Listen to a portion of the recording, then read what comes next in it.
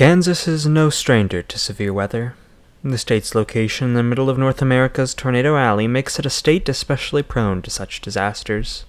When the spring and summer months roll around, the state's seasoned residents know what signs to look out for when severe weather is on the horizon. The hot, humid air, the bright blue skies. All of these signs were there on April 26, 1991. Early morning atmospheric observations from Norman, Oklahoma showed ample amounts of moisture and instability draped across the region. Coinciding with these moist and unstable conditions was a swath of intense wind shear, created by a jet streak situated over much of the Great Plains. On top of this, a dry line had also developed in central Kansas, providing a source of lift to get storms going. Everything was in place for a significant tornado outbreak, and the National Weather Service knew it. At 12:10 p.m., a particularly dangerous situation tornado watch was issued for central and eastern Kansas, including the city of Wichita, the largest city in the state.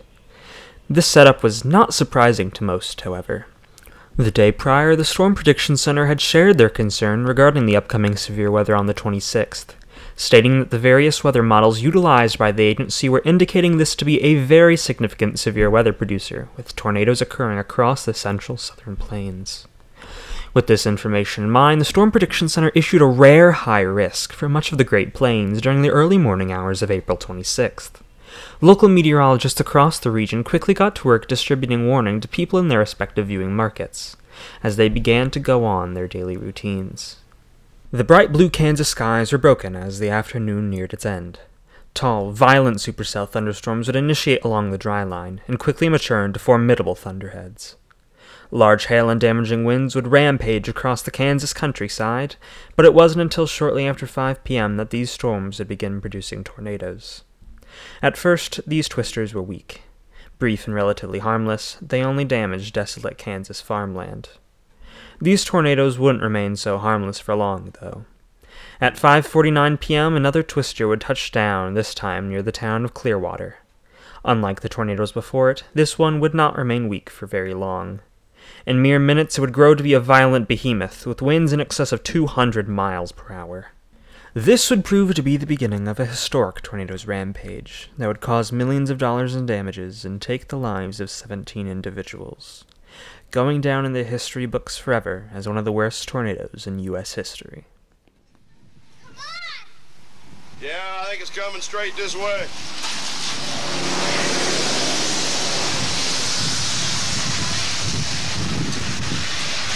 Heather, you get in there. I'll be there in a minute.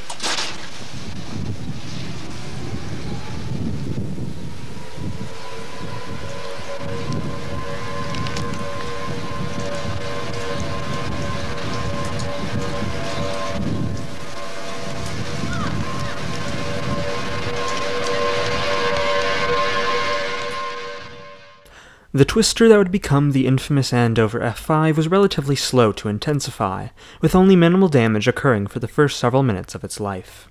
The first tornado warning for the storm would be issued at 6:09 p.m., just as tornado sirens began to sound in the communities of Mulvane, Hayesville, and Derby. The National Weather Service would make sure to include wording within the warning specifying the danger of the situation, as spotter reports would continue to suggest that the storm was intensifying rapidly. At 6:20 p.m., the city of Hayesville would be the first to bear the impact of the tornado's fury. At this point in its life, the tornado was producing predominantly EF2 and EF3 damage as it tore apart suburban homes and tossed vehicles around like they were nothing.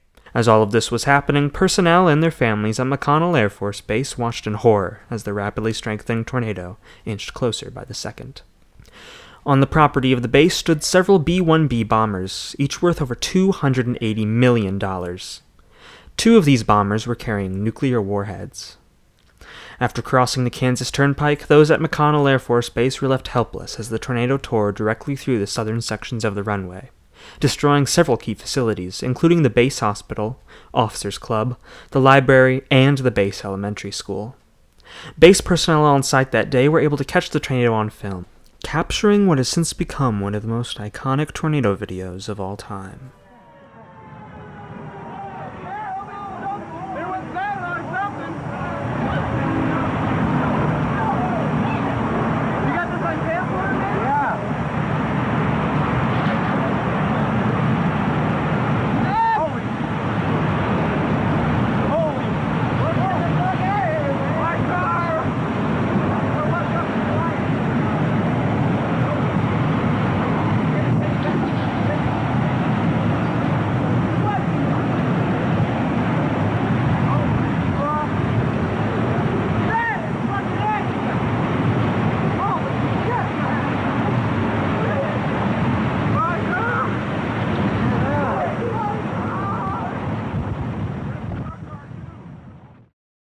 The tornado narrowly missed the line of B-1B bombers, though it is important to note that the likelihood of the tornado setting off the nuclear warheads within them would have been incredibly slim, and would have required a long list of very specific reactions to occur.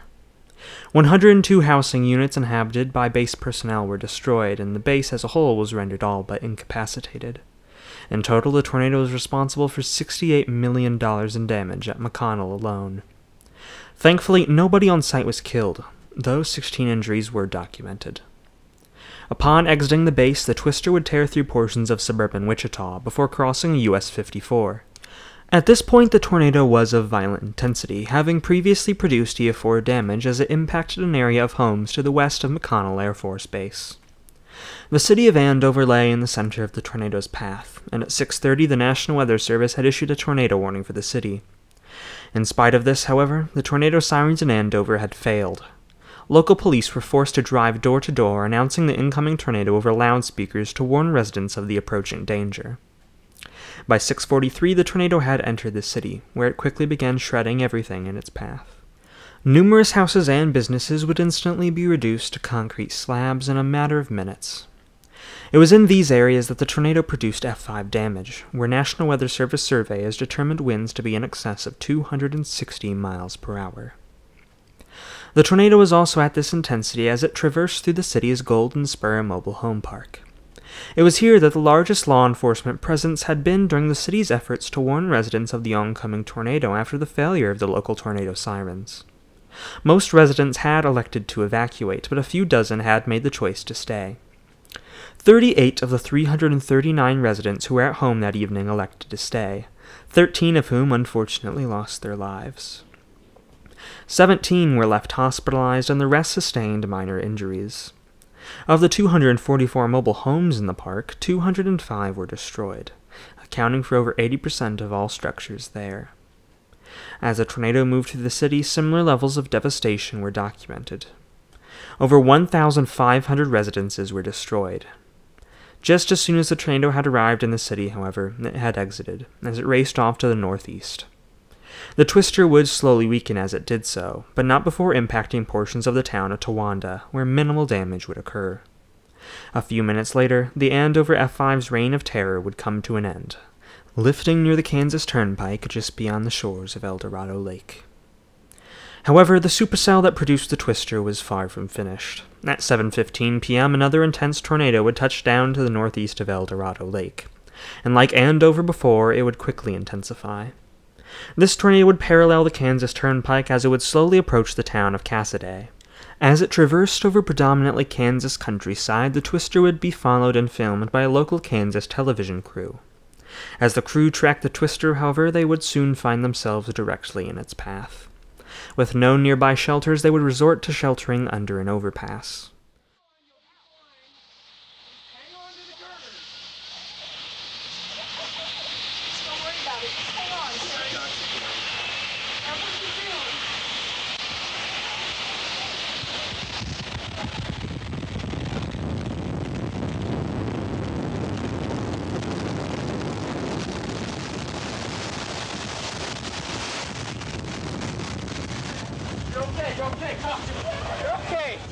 It sounded like a freight train. It just passed right on top of us. People very upset. People underneath the girders of this overpass. They're still hanging on for their lives. The core of the tornado would narrowly miss the overpass, but the camera crew and several other stranded motorists would survive it as the outer portions of the tornadic circulation would pass overhead. Video of this encounter would be aired across the nation, popularizing the false belief that overpasses provide good shelter from tornadoes, a belief that in the years since has cost many lives. Just 8 years later, on May 3, 1999, fatalities under overpasses would occur at 3 different locations, including in Moore, Oklahoma, where an F5 killed 1 person sheltering beneath one on I-44. Elsewhere, an F2 also took the life of 1 person sheltering beneath an overpass, the same intensity as the tornado that narrowly missed the television crew on the Kansas Turnpike. Ever since then, meteorologists have made it a point to advise people to avoid sheltering beneath overpasses, citing several reasons as to why, including a wind tunnel effect produced by the shape of many overpasses and an increased risk of exposure to flying debris.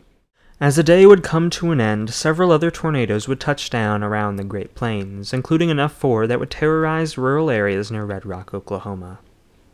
Emergency declarations were quickly issued for several counties in both Kansas and Oklahoma, initiating the delivery of federal aid to numerous disaster-ridden cities. Recovery efforts would begin immediately following the disaster, as thousands from around the country would descend on Andover and other communities to help rebuild. Within a few years, buildings would be rebuilt, residents would return home to their communities, and memorials would be erected in honor of those who had lost their lives. The March 26, 1991 outbreak also marked a new era in the history of the National Weather Service. During and prior to the outbreak, the WSR-57 had been the most prominent radar model in use across the country.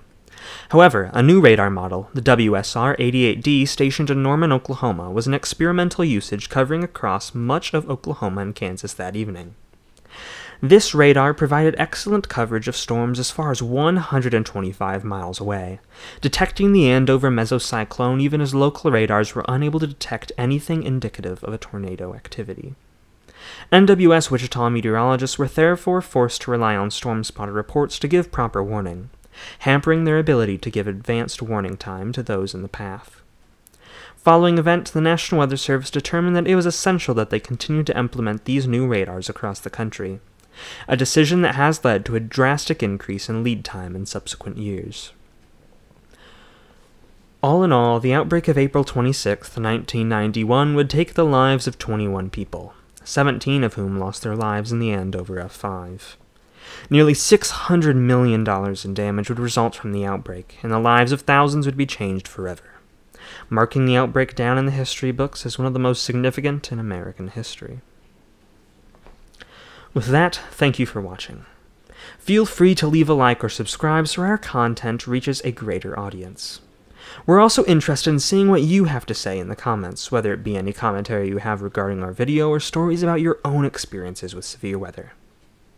In the meantime, stay safe, and see you next time.